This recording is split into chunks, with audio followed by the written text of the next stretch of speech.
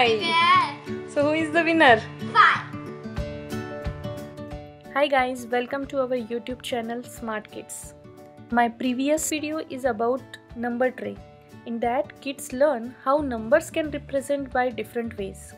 In that, we saw how dice dots match with the numbers. So our today's activity is based on dice number. For that, first we need to make our activity sheet, which we can also treat as a game sheet. The requirement to make our game sheet are very simple.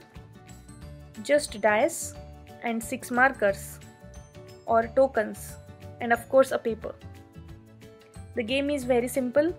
You have rolled the dice, match the dot means number on dice at the bottom of your page, and play one step ahead with token for each number they roll. The goal is to see which number is rolled the most and makes it to the top of the page first. So in short, we can say it's a race. Hence the activity we name as dice race game. So here my activity sheet is ready and Riyansh is very excited to play. So let's start the race. All tokens are ready for race. So ready, steady, go. He rolled the dice. We got number of dots, dice is 6.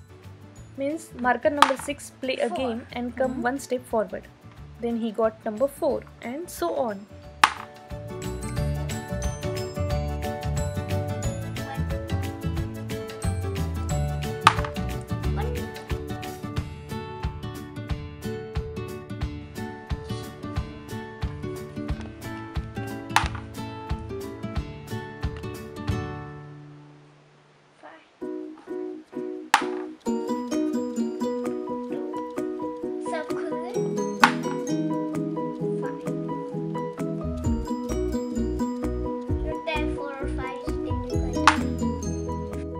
Who will race to the top? Whichever number reach to the top first, that number will be the winner of the game. The game is great for practicing counting and matching, quick number identification. They are very attentive while playing and happily participate in the race game. It engages to your kid for some time as they can also play this game alone by themselves. Yes. Who is the winner? 6. 6. See happiness smile on your child face. It's great. So here, winner of the game is dice number 6. Beside this counting, matching and having fun in the game, kids learn here a new concept, which is ordinal number. So what is this ordinal number? It means putting things in a sequence. It means who is stand at what place, that is first, second or third, and that is the ordinal number.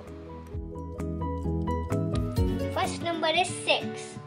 Then the second number is 5 and 4. 5 and 4 on second number, right? Then third number is 1. Then fourth number is 2. And the fifth number, the last one is 3. So in today's activity, kids learn 2 topics. The first one is quick number identification and matching the number. And second one is ordinal number. I hope you like this activity and you will play with your kids at home. Please do like, share and subscribe to our channel, and don't forget to click on bell icon for notification of next video. Thank you so much. See you in next video. Bye bye. Take care.